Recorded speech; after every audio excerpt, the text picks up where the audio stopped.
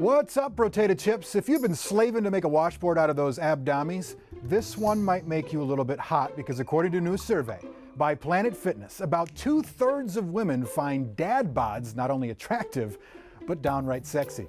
But before we jiggle deeper on this, let's get on the same page. The definition of a dad bod is wobblier than a bowling ball dropped on a beer gut. Generally speaking, a dad bod is an athlete. He thinks. It's a once fit man, 2 decades of responsibility of comfort working together in the form of beers, burgers, and over time, pounds.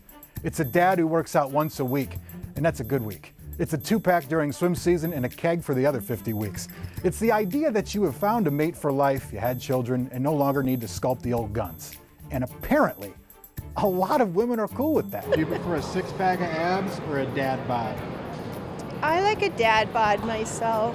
Why? Because it's more cuddly and down to earth. Right now, the guy I'm dating is a dad bod, so. I think the majority of women, they would like to marry someone who cares about kids. They want to be a good father, not just a good-looking body. According to the 2,000-person online survey, 65% of women would rather marry someone with a dad bod than a man with a 6-pack. 7 in 10 women believe men with dad bods have happier marriages. And 83% of women believe that sporting a dad bod is a true sign of confidence. When you're in your 20s, women are looking for something different than they are in their 50s. And women look for security and support. And I think if it's all about the show, maybe they don't have anything else to offer. He's my dad. That's your dad? Yeah.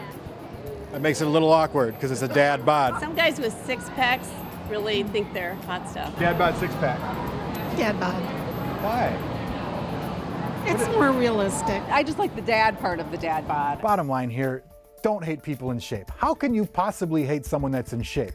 But also, know that the dad that isn't exactly in great shape might mean something other than laziness. It could mean that stuffed in that rubber tire around the belly is a choice to prioritize the kid time, the homework, dance recitals, and t-ball practice over maybe lifting weights. Maybe it's work hard and play just a little harder.